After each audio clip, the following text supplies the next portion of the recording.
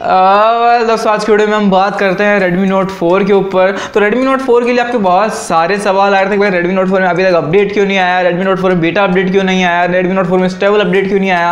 आज आपके इस वीडियो में सारे डाउट क्लियर होने वाले हैं क्यों अपडेट नहीं आया है। और ये कोई फेक वीडियो नहीं होने वाली, जो बात होगी वो क्लियर होगी और जो स्पष्ट बात होगी इस वीडियो में, और जो भी मतलब आपके सामने मुद्दे होंगे सारे एकदम स्पष्ट होने वाले। तो इस वीडियो को कंप्लीट जरूर देखिएगा। देखिए सबसे पहले हम बात कर लेते हैं स्टेबल वर्जन की। आप स्टेबल वर्जन में पिछले हम कई टाइम से वेट करते आ रहे हैं कि हमें MIUI 10 का सेकंड अपडेट देखने को मिल जाए, बट हमें अभी तक देखने को नहीं मिला। हम कई टाइम से वेट करते आ रहे हैं कि हमें रियर कैमरा में पोर्ट्रेट मोड देखने को मिलेगा, ये मिलेगा वो मिलेगा, बट अभी तक हमें कोई भी अपडेट देखने को नहीं मिला है। लेकिन Xiaomi की तरफ से चाइना के अंदर एक अपडेट पुश किया गया है Redmi Note 4 के लिए, जो कि सेकंड अपडेट है चाइना के अंदर भी। इसका नंबर है MIUI 10.2.2.0 का। अब वो अपडेट चाइना में पुश कर दिया गया है और अभी भी लोगों को पुश किया जा रहा है, कुछ यूजर्स के लिए, और कुछ टेस्टिंग में था पहले, लेकिन अभी सबको ये पुश कर दिया गया है। अब ये मान के चलिए कि चाइना में जो अपडेट पुश किया जाता है वही सिमिलर जो अपडेट होता है वो इंडिया में पुश किया जाता है कुछ 10 या 15 दिनों के आसपास, या उसके बीच में कभी भी रोल आउट कर दिया जाता है। अब ये मान के चलिए चाइना में रोल आउट हो गया है, तो चाइना में रोल आउट होने के 10-15 दिन यानी कि इस महीने की लास्ट जो डेट आती है उसमें आपको इंडिया के अंदर भी MIUI 10.2.2.0 का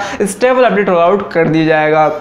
उसके अलावा यार मुझसे पूछते हो आप उस अपडेट में क्या कुछ इंटरेस्टिंग फीचर्स आने वाले हैं। देखिए इंटरेस्टिंग फीचर्स के ऊपर मैं बार बार क्या बोलूँ, आपको मैंने कई सारी वीडियोस बना के समझा दिया है कि वही पोर्ट्रेट मोड आएगा और जो बीटा वर्जन में जो चल रहा है अभी वही सिमिलर जो होगा वो स्टेबल वर्जन में आपको देखने को मिल जाएगा। तो ये बात मान के चलिए कि इस मंथ के लास्ट तक आपको देखने को मिल जाएगा। हालांकि जो मैंने कई सारी वीडियो मेरी पहले वाली उसमें मैंने बोला था कि 15 जनवरी के आसपास मिल जाएगा, लेकिन जो टाइम पीरियड होता है अपडेट आने का उसके हिसाब से 15 जनवरी के आसपास से अपडेट पुश कर देना चाहिए था। बट Xiaomi क्यों डिले कर रहा है, यहाँ पे स्टेबल वर्जन में ही एक डिले नहीं हो रहा है, यहाँ बीटा वर्जन में पिछले 4 वीक यानी कि करीब 1 मंथ से हमें कोई भी अपडेट देखने को नहीं मिला है। यानी कि 1 मंथ में पूरे सब मोबाइल में अपडेट आ रहे हैं, बट 1 मंथ से Redmi Note 4 के लिए कोई भी अपडेट पुश नहीं किया जा रहा है।